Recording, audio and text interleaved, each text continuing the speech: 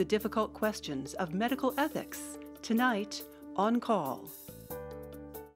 Funding for On Call television is provided in part by Avera is a proud sponsor of On Call on South Dakota Public Broadcasting. Larson Manufacturing is proud to support On Call television as it continues to open doors for important medical information. And by the South Dakota Foundation for Medical Care, the Medicare Quality Improvement Organization for South Dakota. Additional funding is provided by Dakota Care, the Brookings Health System, Dr. Mark Bubach with Dakota Allergy and Asthma, Dakota Dermatology, Aberdeen Asthma and Allergy, the Orthopedic Institute, and Swiftel Communications. Closed captioning for On Call is provided by the generous support of Avera, the Brookings Health System, and Fishback Financial Corporation.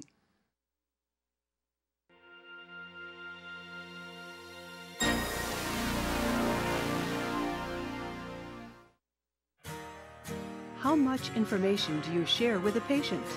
Should you accept that trip from the pharmaceutical company? What point do you remove life support? Difficult questions when the doctors are on call tonight. It's your decision.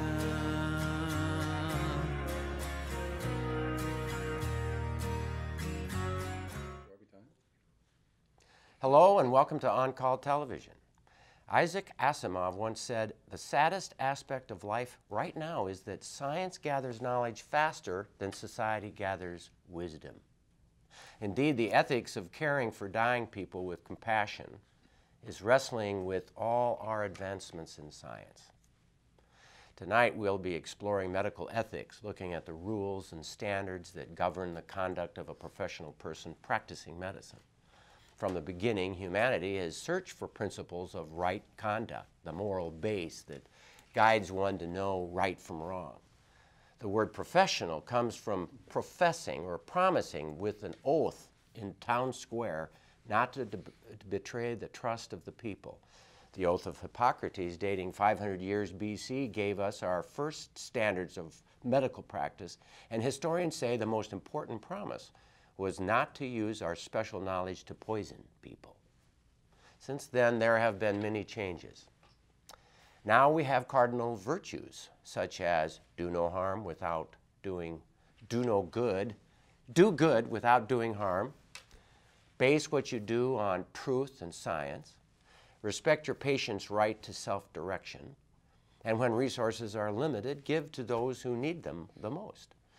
These virtues guide us to value individuals and yet to try to bring the most good for the most people. But sometimes allowing the patient's choice and self-direction injures that person or others. Providing the whole truth causes harm, and sustaining life causes suffering. These are ethical dilemmas and are the grist for tonight's mill. How do we answer tough medical ethical questions? Well, here to advise us are ethics experts, Doctors Mikel Holland, a family physician from Pierre, and Michael Heisler, an intensivist from Sioux Falls. Mike, let's start with you. You're a family physician from Pierre. Yes. And you're involved with the hospice committee there? Sure. We've have a hospice committee. We have a hospice service. We do palliative care. We have comfort care rooms at our facility that we use for people that are at the end of their life, and we've made that decision to pursue comfort care. And how long have you been interested in this particular area? It probably started when I was in training in the mid-1990s, so my whole career. Yeah, this is of interest. And a highlight that you've had in your life regarding this? You know, I don't know if I can pick one highlight, Rick, but it's really the concept that everybody dies, and we have to deal with this issue, and so I think we don't deal with it well as physicians, as a healthcare system, and I think we can always do better. So it's always an area of interest for me. Really. So Dr. Heisler, we have two Michaels, so I might just call you by your last name. What is I called you an intensivist. Is that the correct term for your specialty? It is. So people like me do their regular residency and then they do an additional fellowship in critical care. And we end up as intensivists and we work in the ICU. And how did I get interested in this? There's no one who works in the intensive care unit who can avoid being interested in these kind of issues because we deal with them every day. And I mean, you and I were doing a full cardiac arrest the other night together as you were running the EICU, and I'm there in the room doing our best to bring somebody back to life. And of course, I want you to know how much I appreciated you being there, number one. But that then I had to turn around and bring the bad news to the family, which was, very hard, but at the same time, a very meaningful part of my job. I think it's one of the most important parts that I do, is helping people through this time. Sure, and remember, our history as physicians really began as priests. We only became scientists in the early 19th, 20th century with the Flexner reports. Our tradition is one of healing and one of spirituality. So for me, the ICU, I say this to the house staff, the ICU is the one place in the hospital where there's an immediate interface between best science and best faith, best spiritual practice, if you're willing to live in both those worlds. Wow. Yeah, I remember watching an old movie where a boy was dying in the teepee, and they called the healing man in, and the healing person examined the boy and then made songs and danced and prayed, and the boy died. And then I remember thinking, well, that was useless. I mean, he's just it's a sham. And it was something that helped them greatly. And I mean, what we do is not a sham, and we also need to turn around and to give the support of the family, like that Indian healing person did in that show. Before we get started, I want to invite our audience partners to call in with questions about medical ethics at 1-888-376-6225, or submit your questions at oncalltelevision.com and click on the email a question button. We need your calls. This is a very important issue. This is a time for you to call. So what we're going to do is we're going to jump right into one of the major tools that we have developed to aid our conversation this evening. We prepared some ethical vignettes for us to watch and then discuss. These situations are common in everyday medical practice. Here's the first vignette. Thank you so much for seeing us, Doctor. It's about my father, Todd Bateman. Oh yes, I know him well. I've treated him for years. He's getting older. He's old. He's straight up old now. Well, he's 89. And no matter what I say, he won't give up his ratty old car. We're concerned that it might be dangerous. That he's gonna kill someone, himself or one of his friends. He drives all his friends around because they're all too old to drive. Well, I've spoken with him about it, and he says that he drives slowly and carefully and that he feels safe. But he shouldn't be the one to judge that, should he? His vision is bad. Yes. His gait is a bit compromised, but I've tested his eyesight, and it's well within the legal limits of being safe enough to drive. But doctor, there's gotta be something. Listen, the heart of the problem is his mental health, and I do believe that he is competent enough to make legal decisions. How close is he to incompetence? Well, he passed. He just passed. Well, that is not good enough for us, Doctor. Look, we would like for your doctor's orders to support us here.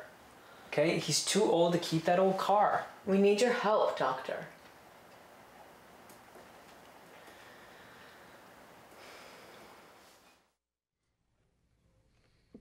Boy, that's a real scenario. I've been in it too many times. I have too, yeah. As a family doc, this is the kind of thing we see with families coming in. We take care of the whole family, and that's a very common problem. Well, and there's a lot of, and a lot of the questions is when And what's more, I think he needs to be in an assisted living, and but he doesn't want to go there.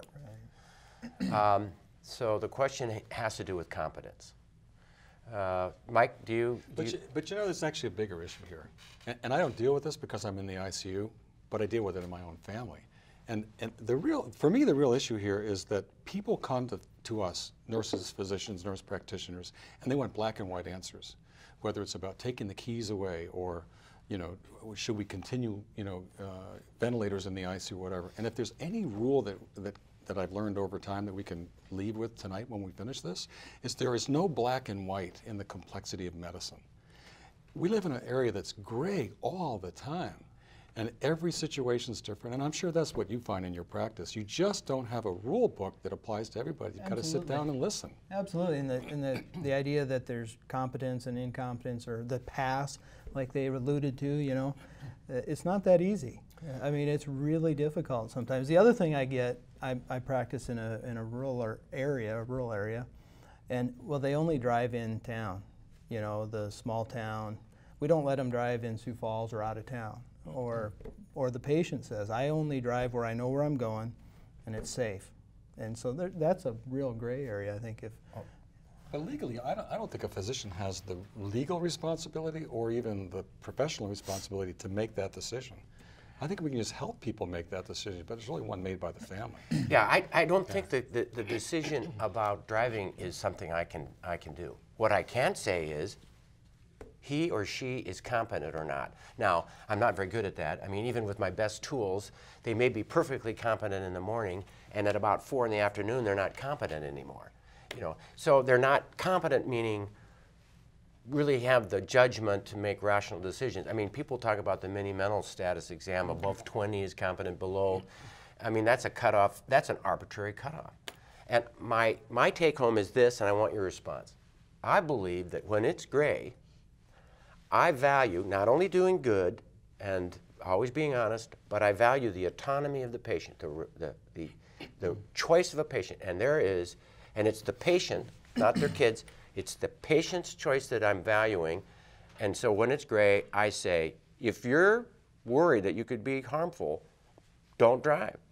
But let them go. I let them choose. I respect the person's freedom as much as you possibly can. But what do you do if they say, I want to drive, and you know they're not competent? I mean, you deal with that all the time. What do you do with that? Yeah, and I think part of it is just you got to visit with that patient, and most of the time, if you spend the time and listen and find out what's going on, you can talk through, you know, they don't want to lose that independence. They don't want to rely on other family members to help them.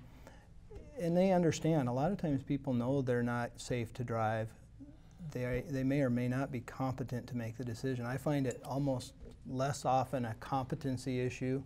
It's more of a safety issue, and that is a difficult thing. Although the safety issue is, I'm reassured by the science that says that the older people have a lot more bangs and dings. But if you want to be safe, you'd be better off taking all 18-year-old males off the road. The risk takers. The risk takers than you would by taking these people off the road. So I think we need to respect people's freedom to choose as well as we can, as long as we can, and when that time comes that they lose it, then they lose it. Well, let's and by the way, join our conversation and call in your questions about tonight's topic or your comments at 1-888-376-6225, or go to the email and questions at oncalltelevision.com. So the next vignette, let's take the next vignette, please. Let me explain again. Because of complications with your Crohn's disease, you're bleeding internally. I understand. You're very high risk. You're losing blood now. It's not sustainable.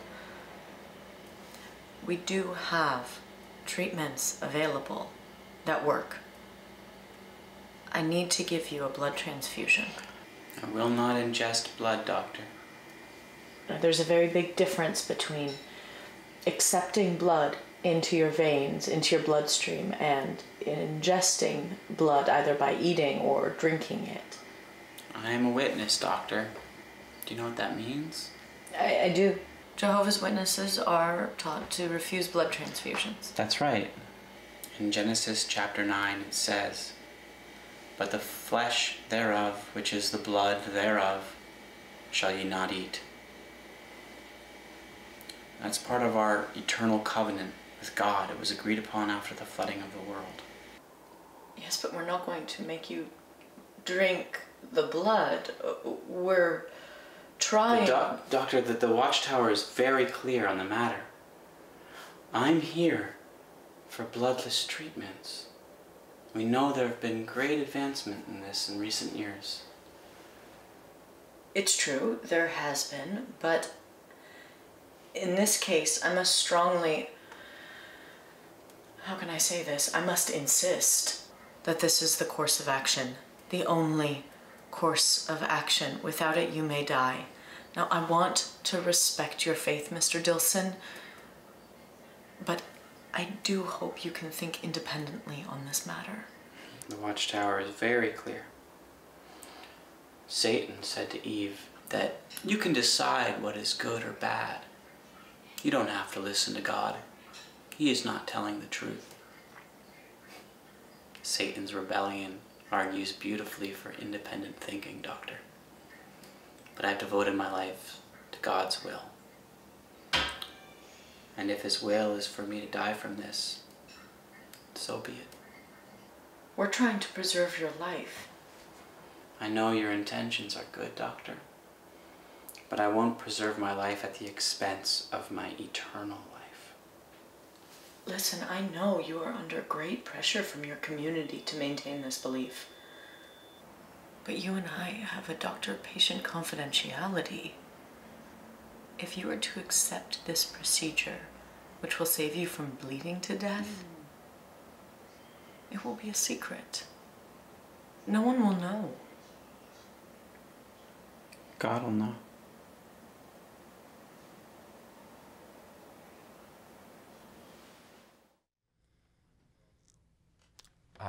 I have also had that scenario several times in my practice.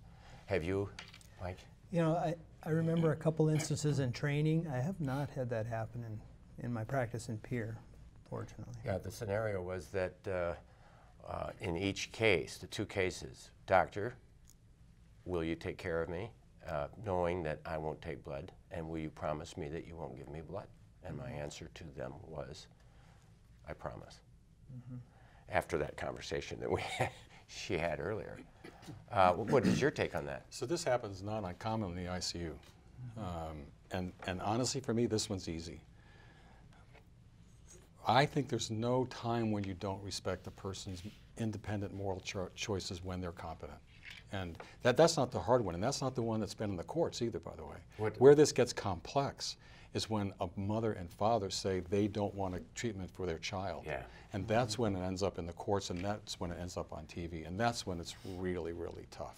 Yeah. This is another sidebar, just very quickly. We had a case not long ago where there was a Jehovah's Witness in the ICU who was quite clear about not wanting to have blood, and then at literally about 2 in the morning ended up getting albumin.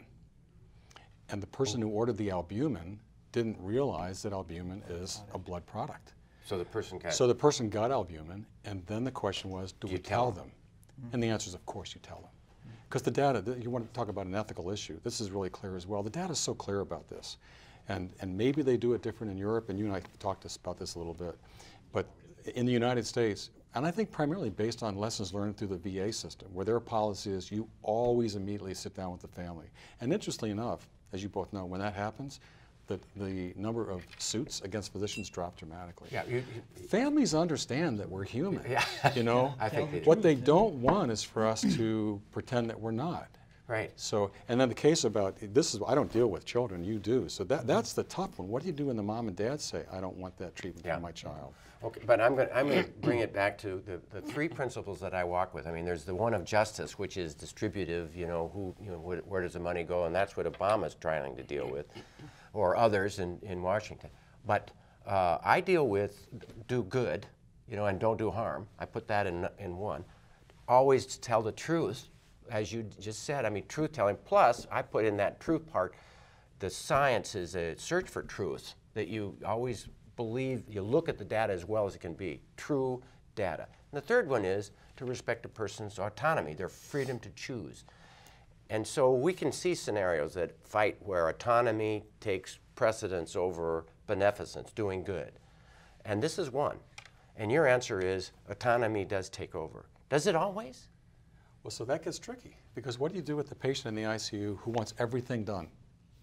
And yet everything done means more time, more invasive procedures, more harm, more suffering, and money, more whatever. True enough, but let's money. put the money off to the side for a minute. And that happens a lot in the ICU. And how do you handle that? And how do you help work your way through that? Sometimes what I try to talk to patients about is if they ask, if they're in for a broken leg and they say, could you take my appendix out while I'm here? You don't do that, right? It's not indicated. It's not part of what you would do. And I know that's a stretch and that's the extreme, but there are times when people think they want something and it's not really the right thing to do. It's not even an indicated thing. I have a cold, doctor. I want an antibiotic. Right.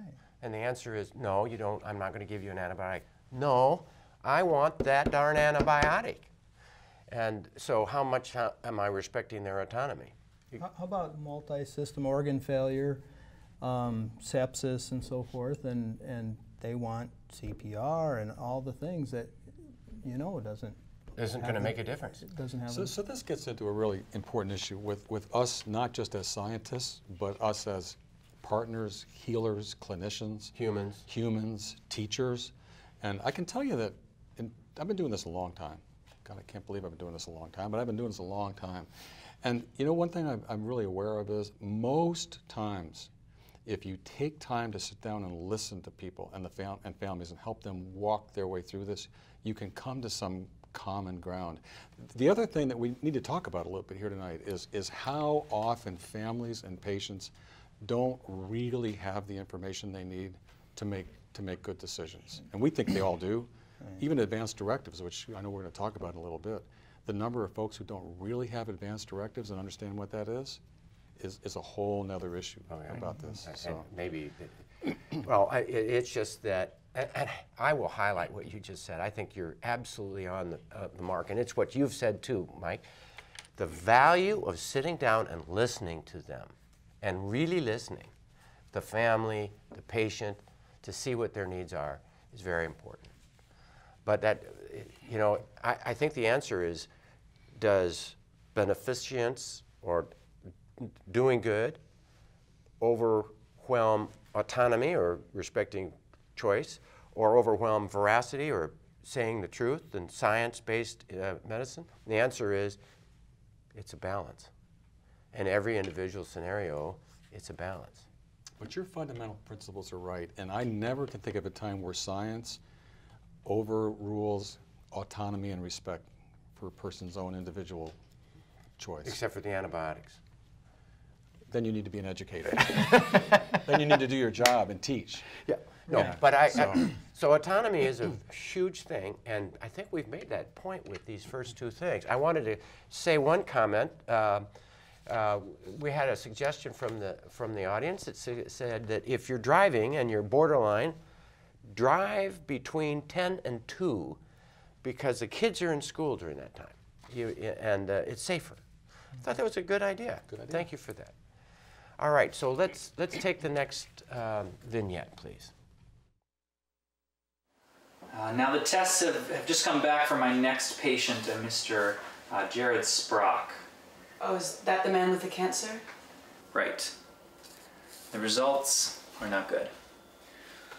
His pancreatic cancer has spread to his liver and his brain, and we're at the point that treatment options are really pretty futile and would cause about as much suffering as they'd be trying to relieve. So I think we're going to have to start thinking about how to transfer him to hospice. Oh no. I'm sorry about that, Doctor. Are you the one who's going to have to tell him the news? Yeah. So, what's the latest, Doctor? Well, we're still waiting to hear some of the test results. We may have some setbacks, but I don't want to worry you. We're doing everything we can here. So, we don't know anything new? Well, We do have reason to believe that the cancer has not responded to the chemo as we'd hoped, but it's nothing conclusive. Okay, so just keep your spirits up, keep the fight alive. That's really the only way to beat this thing, okay? Okay. So I'll be back tomorrow, and we'll talk about where we are and where we go from here. And maybe I'll have some more conclusive test results soon. Okay? Okay. Okay. Well, I need to move on, but I will see you very soon, Mr. Sprock. Okay, Doctor. I'll see you soon. Thank you. Oh, Kelly?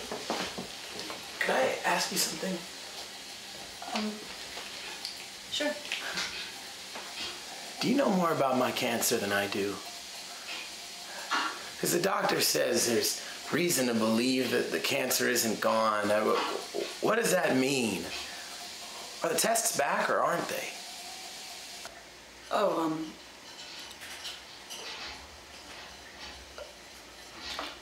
well,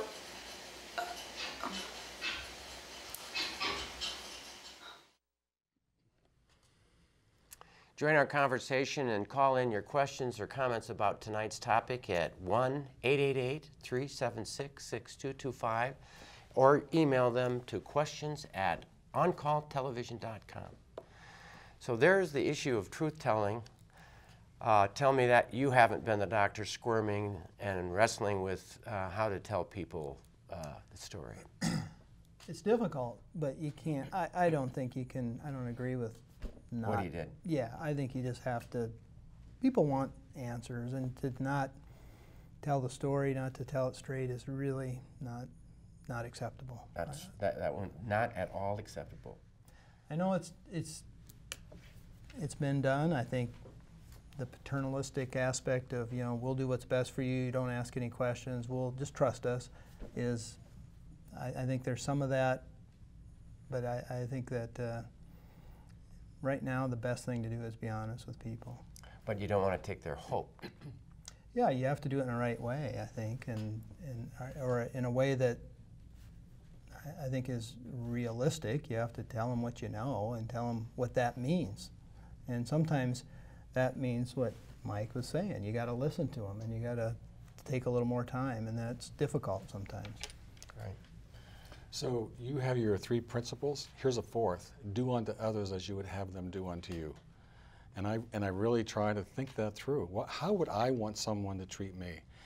And I can tell you really, and this is going to sound like a grandiose statement, but it's really true. I have never, N-E-V-E-R, never been in a situation where I sat down with a patient or a family and said, let's really talk through where we are, where they didn't want to know exactly what they were up against. Exactly. Right. And in fact, not uncommonly, the patient already knows they have cancer. Yeah.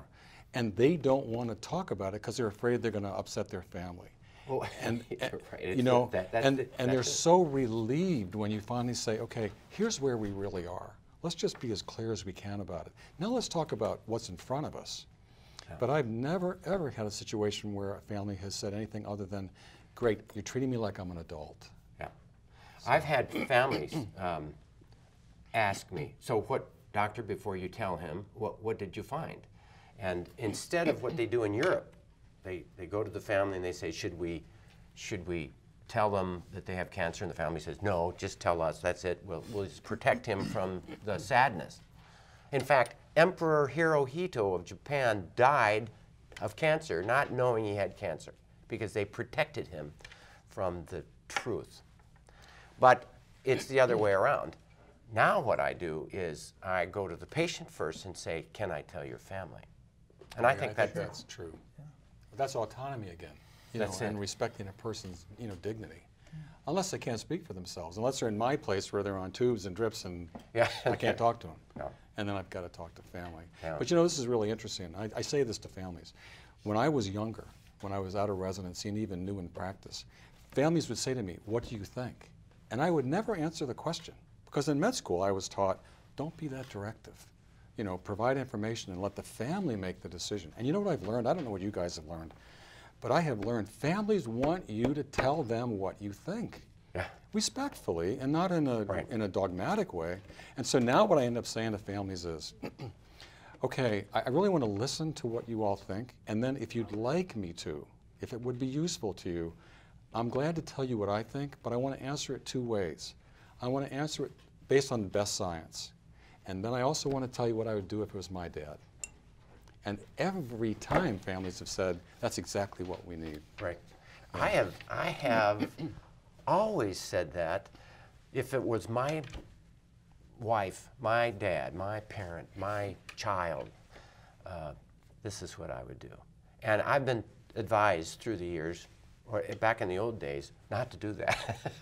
I was the same way, and I think you have to talk to the family first, talk to the patient.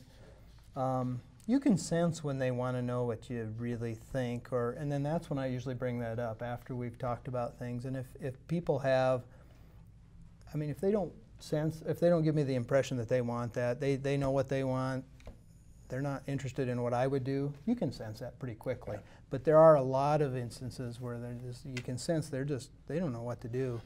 And what would you do, Doc, or what do you recommend? And we get that every day. Truth telling is so very important. I think if you talk about ethical issues, I think it's a fundamental part of ethics that we respect, treat with dignity, honor autonomy, and tell the truth. I mean, that's it. Those are the really principles. Is it. Which I think, you can summarize it: do unto others as you would have do unto you, or as the Asians say, don't do unto others what you wouldn't want done to you. Okay, so here the three of us sit here having this grand conversation about all of this, and in reality, you know what happens.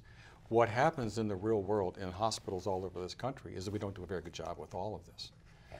And you know, we won't get into lots of discussions about academic papers, but you all know the support study in 1995, which was a landmark study that looked at 4,000 patients with 9,000 interventions, where the fundamental issue was, how do we as medical professions, we know we think we do a good job with this, but how do we really do? And it was done at 4 academic centers, and you guys both know the results of that study. Yeah. We did terribly with pain management and with discussions about end of life and DNR and respecting. We did terribly. Yeah. And so now that's 1995. So here we are, almost 20, whatever, years later, and they're going back and saying, "Are we doing better?" Well, we are doing better, but we're still not doing great with mentoring students and residents about this, and we need to do a better job with teaching that. our residents, I think that's it.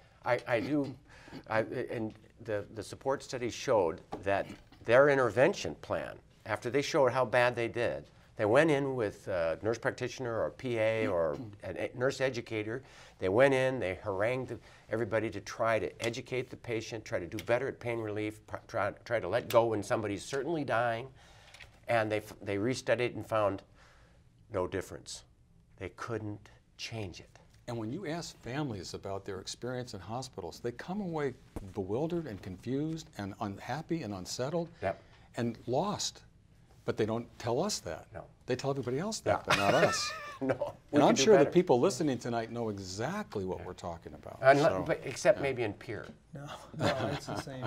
It's the same. No, the other thing that they showed was, doctors quit seeing their patients when they're dying, right? When you transition them to that comfort care only and that palliative care, a lot of times the teams of doctors that would come around and see them, everybody disappears, and so that's the other thing that we don't do a good job of. Well, and you know what, family or friends kind of have a hard time talking to people who have a cancer because it makes them feel vulnerable, and then suddenly they have nobody visiting them anymore.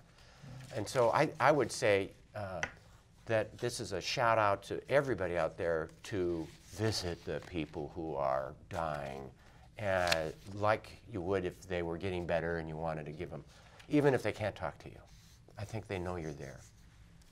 We have a question from New York, New York. I wonder who that could be. Actually, I have to shout out to my son and his actor friends who did our vignettes and how wonderful it was that they did it. This one said, what would you do if the parents were insisting for a foster child? That's it. Insisting if their foster child, Jehovah's Witness, needed blood. See, now we're into the gray of grays. Boy, that's a gray one, isn't it? That's a tough one. And if the person, first of all, thanks for the question. It's Yes. a great question. Because you know what that does? That defines the world that we all live in every day. You know, I don't know what your practice. It's you know, impossible honestly, answers. you know, people think that physicians, you know, we have all the answers, we have all this training, you know, we know exactly what to do every time. And the truth of the matter is that, okay, the science side, we know pretty much how to bring the science to bear. But at least half of medicine has nothing to do with science. No, more than half. Yeah, it has as Isaac Asimov said, science is here, and we're trying to catch up in this ethical issue. So what do you do with that one? Well, we have ethics committees we can utilize, and what do? They look at all these issues and they make, you know, some recommendations, or they make comments, I should say. They don't even really make recommendations a lot of the time. But these are really, unfortunately difficult situations. But you know, hopefully not too common. But we didn't answer the question. Would you force the child? Let's say that this child, let's switch it. This is a child, a real case, who developed leukemia. Childhood acute lymphocytic leukemia, very treatable. This is like 20 years ago, actually. And the parents decided that they want to give the child apricot pit therapy in Mexico, and we're going to take the kid down there, and somebody blew the whistle and said, you can't do that. This kid is going to die if you choose so poorly. What should we as a society do in that case? And so you know the answer is that every state has its own laws about this. And these end up in the courts. These end up with, you know, 12 o'clock meetings before the magistrate, where the medical team and the family or whoever, not uncommonly, are in court. Yeah. And this is one time when the medical world and the legal world and the ethical world and the ministerial world get together and try to figure out a way through this. And it doesn't really matter what we think, because there's always somebody that's going to disagree with us. Another physician colleague, a nurse, social worker. I mean, that's why they become court issues. And I'll give you the straight answer on the apricot issue.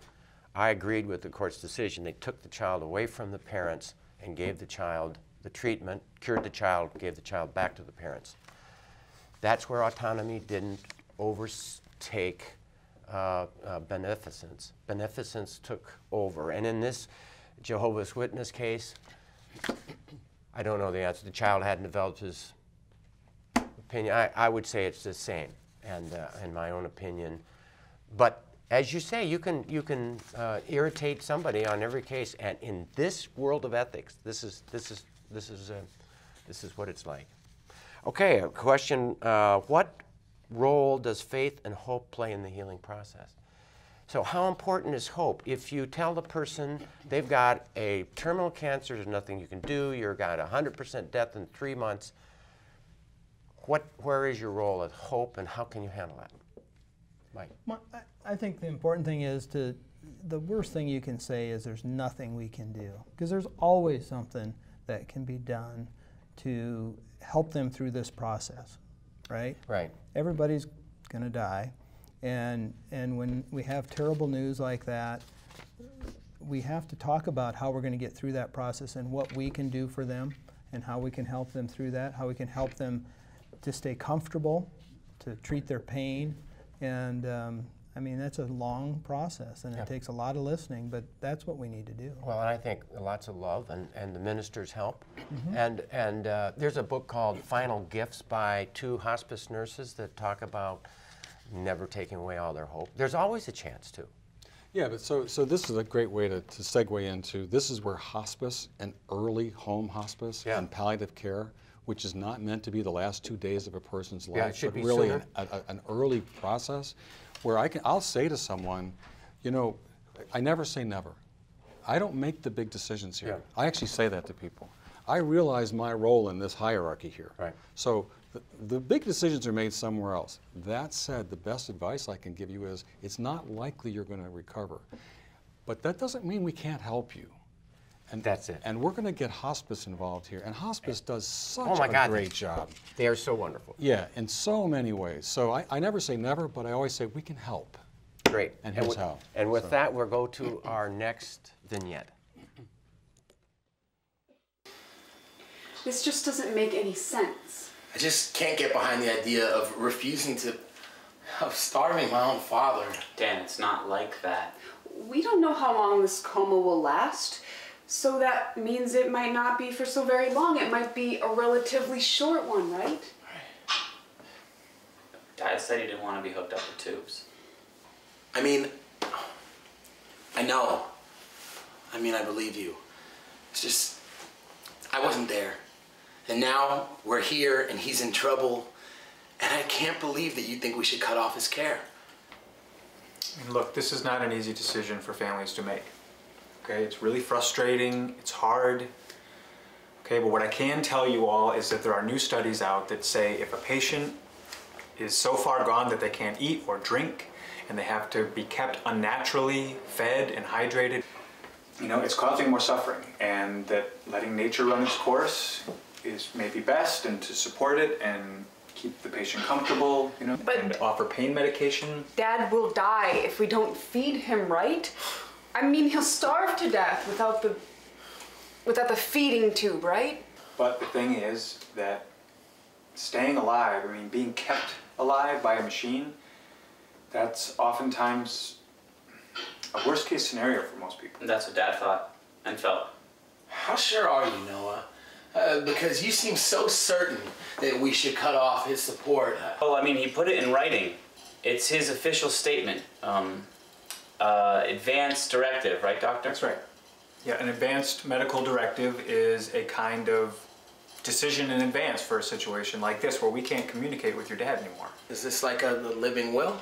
Yeah, a living will is a kind of advanced directive. The words living will. I mean, it's this painful contradiction. Is he living or is he dead? Well, that's what he wanted to avoid. That's why he made an advanced directive. I mean, in it he says, here, let me see. I would prefer to refuse aggressive medical intervention rather than to have my life medically prolonged. I sometimes find it helps if you imagine him saying it. I mean, these are your dad's words. It's hard because I also know he gave Noah the power of attorney, so if he's already made up his mind, then... I'm not trying to decide anything. I'm just trying to honor Dad's wishes. It stings to feel powerless in this whole thing. Yeah, it does. That's why I wanted to talk to you two about it and to have the doctor here and to, you know, get your support on this, on Dad's wishes. I mean, you didn't want to end up like this, hooked up to tubes. I know. Me too. So you understand me? You're behind me on this? Doctor, what would you do if we couldn't find consensus?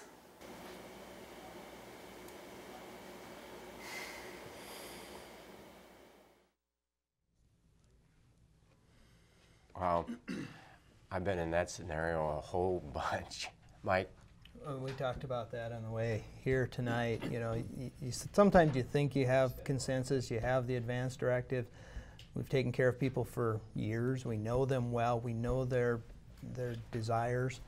And a family member, whether it be a child or a niece or a nephew or whatever, comes from far away and yeah, maybe has not been involved as much as they would have liked. Feeling guilt. Yep, feeling guilty. And so that does become a dilemma. But personally, I think that's why we have advanced directives, and I think they did a good job of explaining why this isn't us making this decision. This is your father made this decision in anticipation that someday he may not be able to tell us what he wants. And so, had he not done that living will, what do you think would have, how convincing would that one son be? That would be more difficult. Yeah. Yeah. Mike? You know, the toughest situation I find myself in is when there's not an advanced directive in the ICU, because I don't know folks. You know, right. you know folks, you've known them for 20 years. And I think that where we err is on too much care. If we make a mistake, it's on too much care, not on limiting care. Everybody thinks the real issue in the ICU is that we limit care. That's not true. The real problem in the ICU is that we do way too much beyond what makes sense. Just have carte blanche, keep going until they're dead. Just keep going. And I think we don't talk to the family enough too. Exactly. Well, I had a real case of a man who had a stroke, and about 6 months later, after multiple intubations, recurrent pneumonia, healed, tubes out, recurrent pneumonia because he can't protect his airway. He was aspirated, right? So then he would get another pneumonia, then he would be intubated with a breathing tube, and then he would be sick and so he had been in the hospital about as much as he was out, and he was very, very compromised by the stroke. But he could say a few words, talk to the family, and each time the scenario is this what Dad would want? And half the family was saying, you got to stop doing this. There's a time to let go. And the other family members were fighting for his life, and they were just at pitchforks at each other. And so, you know, one of the things that came out of the support study was a commitment to and major funding to support palliative care programs, which have grown, you know, asymptotically all over the country. And so for folks who are listening to us tonight, if there's one message that they get from us, and that is they need to know that these teams of people who are trained in these issues, who are focused on family, not on the patient of course, but they're focused on the family, and it's not a physician, it's social worker and nurse and chaplain and, you know, it's a team of people. Like the hospice group. They're in your hospital. They're in your hospital. You Yes. have palliative care services. Yeah. They're at ours in Avera, McKenna, and Sioux Falls. Yeah. And those are great, great resources for people to tap into to help them through these tough times. They didn't used to be there, and they're now more and more And even in small community hospitals, it may not be as, you know, formal as consulting the palliative care service, but you know, the doctor and the social workers and the chaplain, they work as a hospice or as a palliative care team. Right. So I think even in small communities where some people say... families aren't alone. I think that's a really major message here. There's a lot of folks who can help them through this if they just are told about it. So have an option. Yeah. I would say this. I think that in towns that are smaller, like Pierre and Brookings, where the primary care doctors not only caring for them as an outpatient, but taking care of them or following them in the hospital very carefully. Sometimes we do a bit better than the bigger hospitals where they're lost to the hospitals. And we had one question that said from Rapid City, I would rather my primary care doctor see their family physician and take care of me in the hospital than the hospitalist, because they're not monitoring. They don't know this palliative care option, and I think that's really true. I think we could do better in the bigger hospitals than we do, partly because that family physician connection in the hospital is lost. Absolutely, and imagine how tough it is for me to hear that. You're the intensivist. I meet somebody at 11 o'clock at night, and they're within 12 hours of dying, and I'm meeting their wife for the first time, and I've got to sit down with her in the next 15 minutes. Well, that's why I do critical care, because, you know, I don't shy away from that. But you guys both have the great advantage of knowing folks for a long time. Well, and the family too. Here's a question. Please address how to talk with families of someone who is said to be brain dead and the family is at different levels of acceptance. There it is, family issue again. Mike. Brain dead, and so the question is always, you know, first of all, are they brain dead or are they going to recover, right? And I think as a family doc in a small community hospital, that can be so difficult, and sometimes it's important to get some specialty opinion on that, get a neurologist, get a critical care doc's opinion, and the fortunate thing with telemedicine and things like that, we can do that. Just like you'd mentioned, I can have Mike help us out in the intensive care unit in Pierre as well. Right. So that we can do some of that stuff in our hometowns, which I think will help. But getting some expert opinion is always important in these situations. So here's the ethical issue, and I agree totally with what you said. Don't draw lines in the sand. Don't ever get trapped into we, they. It's always us. Right. And if families are having a tough time with it, they're not having a tough time because they're trying to be difficult. They're having a tough time because someone they love is having a tough time and is in real trouble. Right. And our role as healers is to help them with that, not to get into we, they issues. That's it's just exactly silly. right. That's what this man who was intubated again and who had this aspiration pneumonia, recurrent pneumonia, I spent mornings, you know, and half an hour with the families together, powwowing, talking about, you know, choices. And finally it came down, what happened was the question was, what would he have wanted should he known this? What would he have wanted? Let's talk about, we went around the room, and of course, the one who was resistant of letting him go, well, he wouldn't have wanted this.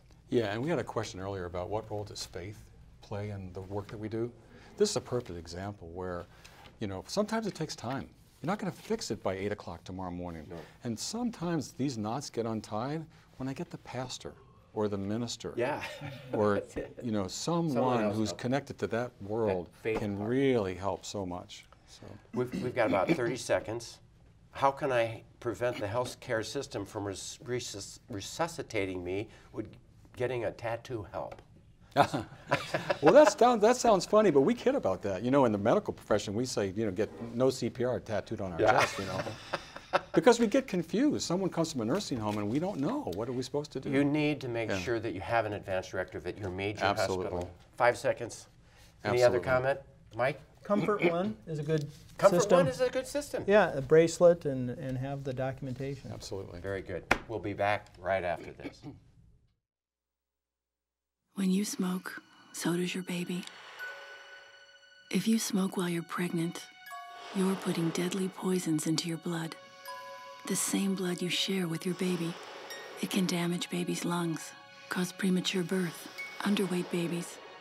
Plus, babies of moms who smoke are up to 3 times more likely to die of SIDS. Please, quit before it's too late. The American Medical Association's Code of Medical Ethics says it plainly. Physicians are to sustain life, but also to relieve suffering. And where one duty conflicts with the other, then the preference of the patient or his representative should prevail. Like the CEO of McKinnon Hospital recently said, the person or the person's representative should have the last say. That conflict plays out in a newspaper story of a young man who had severe brain injury some 14 years ago and is still in a persistent vegetative state. The despondent mother reportedly now wants to stop artificial hydration and let him die a natural death. This dilemma brings up several ethical questions. Would stopping fluid feedings be more merciful than keeping him alive for years in a vegetative state? The paradox of fluid replacement, meant to sustain life, is that it can also prolong pain and suffering. In this case, there's a significant burden of suffering from severe muscle spasms, not to mention the consequence of total bed rest and complete dependency. Would stopping fluid feedings cause him to suffer? Scientific experience tells us that during the dying process, if dehydration occurs, the brain produces natural endorphins that reduce pain and provide comfort. This allowed a human being will slip away gently over an 8 to 12 day period of time, just like nature has done it for as long as humans have walked this earth. That is until we interrupted the natural process less than a century ago with artificial hydration. Is there a difference between not starting fluid feedings in the first place and stopping them at any time? The AMA Code of Medical Ethics and the Law of the Land both state that there is no ethical or legal difference between not starting treatment and stopping. Any treatment started to enhance a health and diminish suffering can be stopped, especially if the situation changes and treatment is no longer helping or is causing harm. Do I, as an individual or someone acting on my behalf, have the right to ask for the tube to be removed? Yes, especially where sustaining life might cause suffering. Further, the physician should either honor those wishes, or if the physician believes this is not consistent with her or his personal ethics, then transfer the patient to the care of another doctor. Well, what is the most important lesson from this story? We should all talk to our family in advance about our wishes regarding vegetative states and feeding tubes. It might prevent a lot of suffering.